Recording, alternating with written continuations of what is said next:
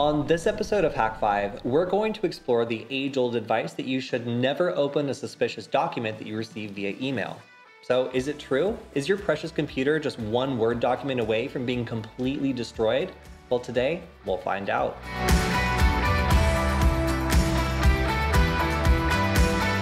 Many people instantly know the boring white void of an Excel file.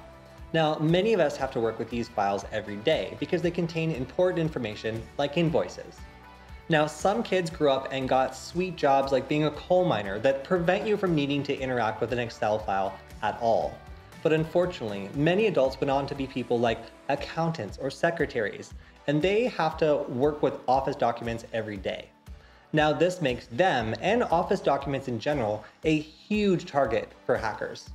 Microsoft Office programs have many advanced features that non-power users, some might call casuals, may not know about.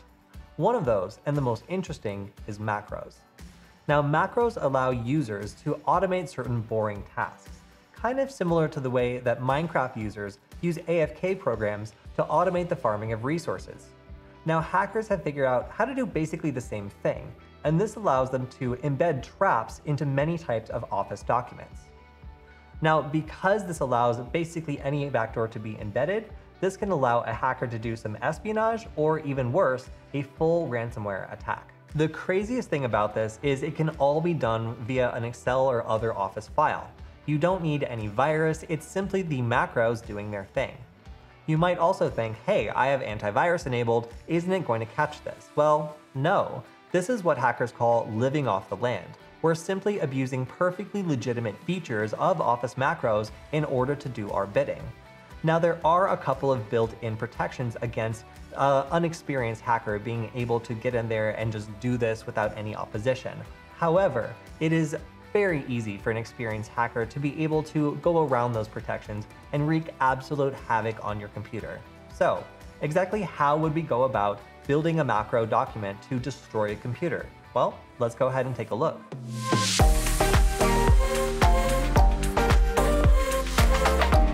When a hacker wants to start writing a macro, all they need to do is open up this page in the program and start typing commands.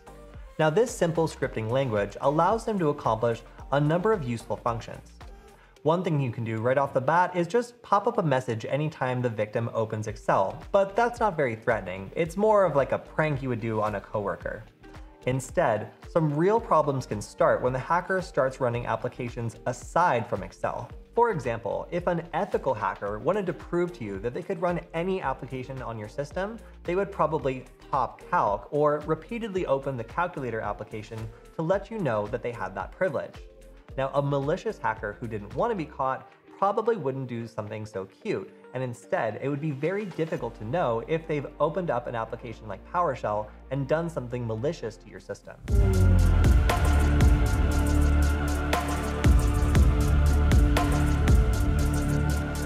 Things can go very bad for the victim if the hacker manages to establish a backdoor. This can allow them to steal passwords, look through files, and even execute a full ransomware attack, locking down all of your files and forcing you to pay in order to get them back.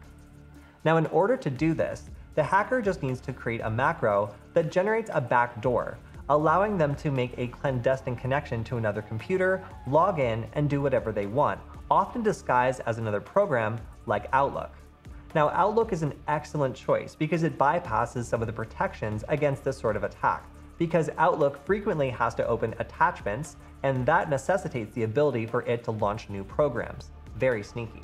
Once the hacker finishes writing the macro, they'll embed it in a convincing-looking document and then attach it to a phishing email to send to the victim. This should look as convincing as possible and be designed specifically for the victim in mind, taking into account their job role and what kind of documents they might be expected to deal with on a daily basis. Once the victim opens this, then they will actually be warned that they probably shouldn't run that macro. But the way that Microsoft does this is pretty hilarious. It's a pale little yellow warning as opposed to the big red flashing warning they probably should use. Now, if that poor office worker chooses to enable the macro, which, let's be honest, they probably will if it's something like an invoice or something that looks important, then the next thing they could be seeing on their screen is a big demand for Dogecoin to be sent to some random cryptocurrency wallet because all of their files are encrypted. While this attack will destroy your data, there's even more we can do to a victim who enables the wrong office macro. In fact, we can even expand the attack to go after anybody who trusts the victim enough to open an email and a document from them. And this would allow the attacker to go after many potential victims instead of just one. To explain how this works, we asked my coworker Killian at Varonis to show us how this attack works step by step.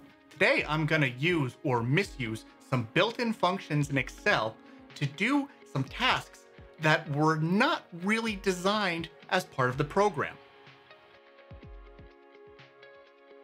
In this section of code, my operation is going to start when you open the Excel workbook.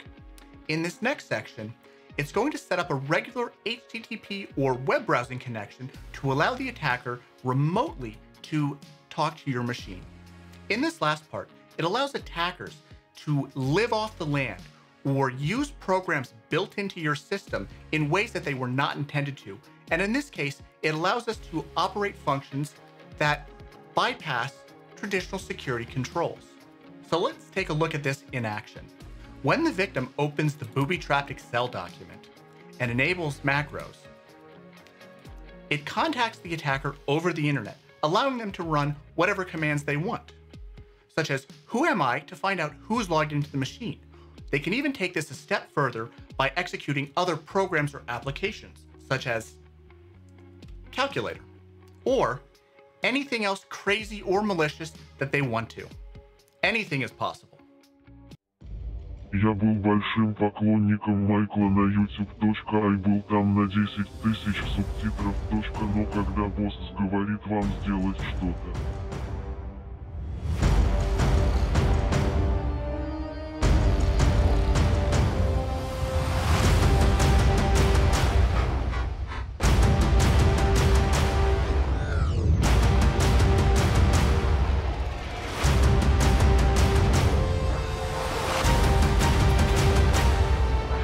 Узнали, что самый быстрый способ сбить его оборону было упомянуть Феррис.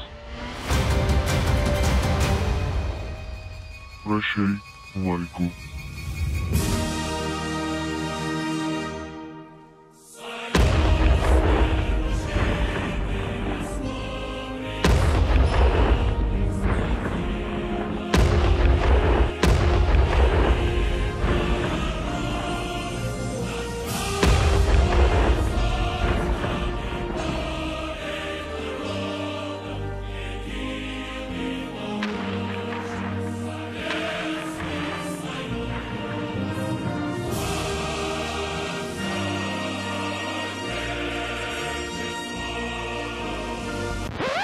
Well, okay, unless you're being targeted by the Russian GRU, your computer probably won't explode. But anyway, thank you, Killian, for showing us how Windows can be completely destroyed using only an Office document with an embedded macro.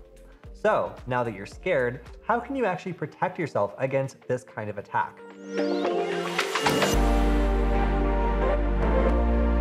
Well, for one, you probably shouldn't be going and opening any document that has a macro embedded unless you wrote it yourself. It's just a bad idea, it's not worth the risk, and unless you want to go in and see exactly what that macro is, you probably shouldn't do it. Now, if you absolutely have to do it, then the best way to do it is to open it in a virtual machine where the consequences are limited. And if it is a piece of ransomware and it establishes a backdoor and forces you to give up your precious Dogecoin, you're not going to have to do it because all the files are just virtual and you have a backup on your real computer. There are plenty of great virtualization software options out there for you to open these documents in an isolated and safe environment where there's no chance of a malicious Office document doing any damage. And if you're absolutely crazy and paranoid, you can also download CubesOS, which will open every application in its own isolated and secure environment. All this goes to show that you could be one enabled macro away from disaster. Now that you know how easy it is for hackers to craft one of these malicious documents to attack you, it's up to you to avoid opening any of them and becoming a victim. you idiot. Thanks for supporting Hack5. Find all our shows, community, and pen test products at hack5.org.